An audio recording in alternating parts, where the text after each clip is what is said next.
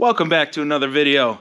I'm here with this 2003 Civic, and we're doing front lower control arms because the bushings on this are all ripped up. So I'm going to go through step by step, show you how to do it, save you some money. If I save you some money, check me out on Patreon, $1 a month, 12 bucks a year. It helps out more than you think, trying to make videos and buy equipment and do all kinds of other stuff. So let's get into this video.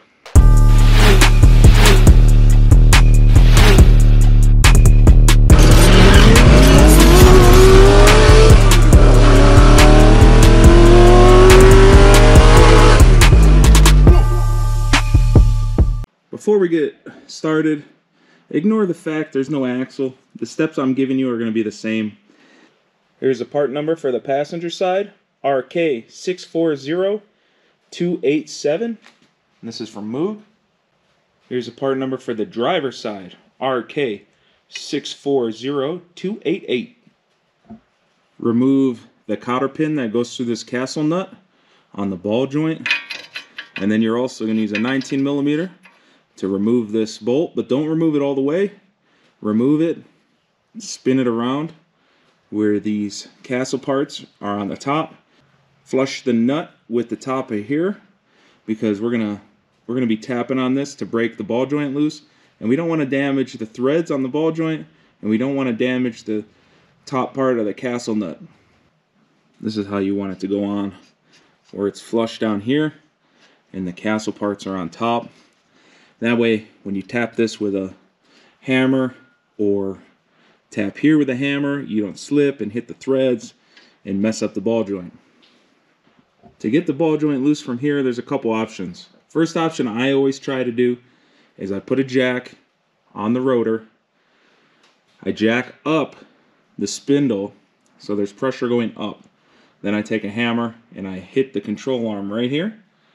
I hit it down. So a lot of the times that's enough to break it loose, and then it'll just pop down to this, and then once this is loose, you just take the nut off and pull the ball joint out of here. If that does not work, you have other options. You could put a pry bar here and pry from the control arm here, and then have somebody else hit it at the same time that you're prying here to add extra force, right, to go down in order to get this thing to come loose.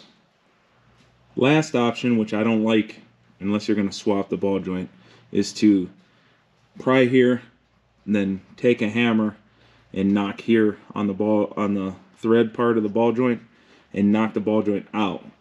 That's my least favorite option. I'd rather keep jacking this up until there's a lot of pressure that gets this loose. 99% of the time this will come off that way.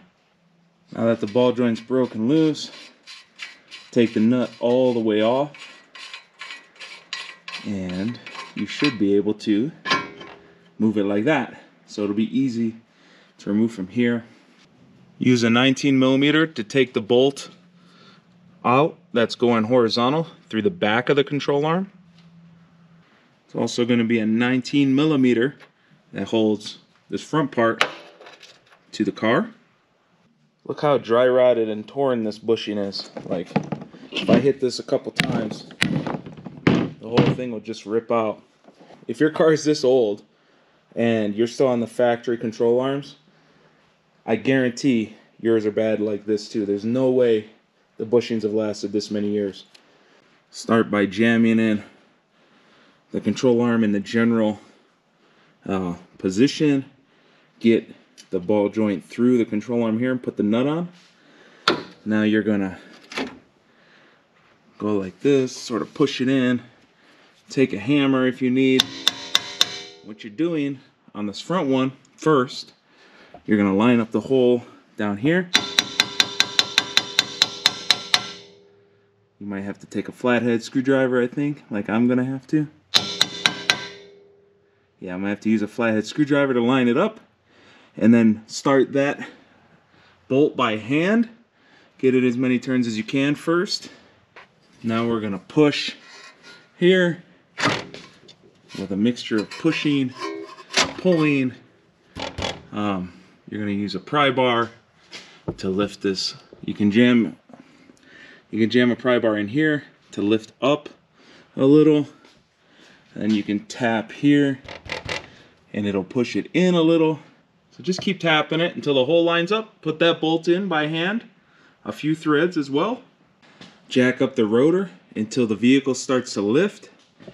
Now you can tighten down these bolts here and here. Torque them as tight as you want. I'm sure there's a spec, but I always have my own fat guy spec and it's never failed me. So I'm sure you can just go online, look it up. It's probably 65 to 80 foot-pounds would be my guess based on the size of the bolts. But I just go until it's tight. Good and tight. That's German for tight. To seat the ball joint, you're going to jack up the control arm and wiggle the spindle a little bit. It should automatically fall in.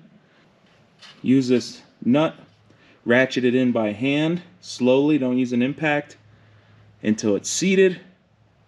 Then you're going to tighten it down, torque it up nice and tight. But when you torque it up nice and tight, you need to, pay attention.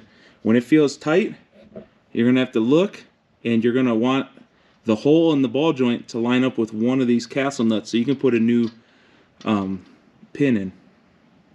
Hopefully you liked this video. Hopefully it saved you some money. If it did, hit me up on Patreon. $1 a month helps a lot more than you think it does. Don't forget to like, share, subscribe, and till next time, wrench on.